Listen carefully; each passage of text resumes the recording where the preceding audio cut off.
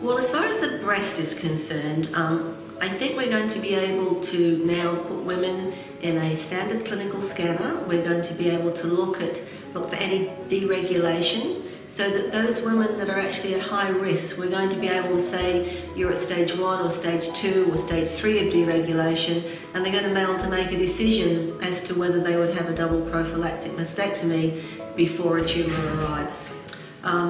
I think in the case of the brain, we're going to be in a position to make a diagnosis for the frontline defenders, the soldiers, the policemen, the immigration officers that undergo damage or stress.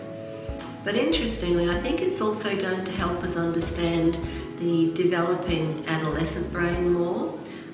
We've managed to assign some chemicals in the brain that Caltech has linked directly to memory and learning.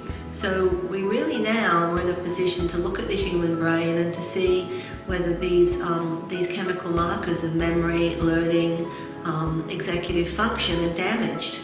And in the case of the adolescents, how they develop. And, you know, should our children be playing contact sport?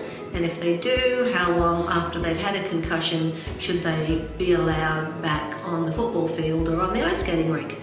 And up until now, we haven't had a means of doing that. And I don't think that's too far away.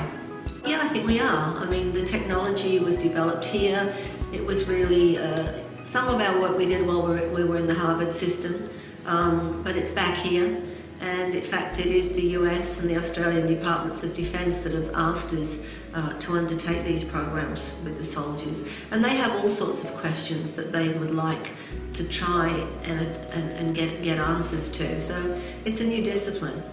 Interestingly, we developed the technology really for different types of questions, initially in the cancer area.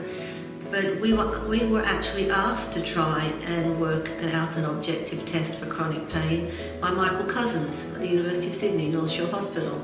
And once we found that we could in fact do that, then we found the American National Football League knocked on our door and said, well, can you do it for repetitive head injury?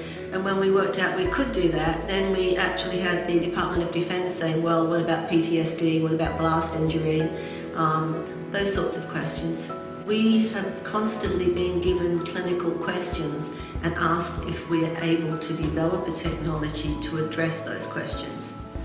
And I'm a firm believer that it really is important to take a question that is clinically relevant or has a practical relevance and then work on that.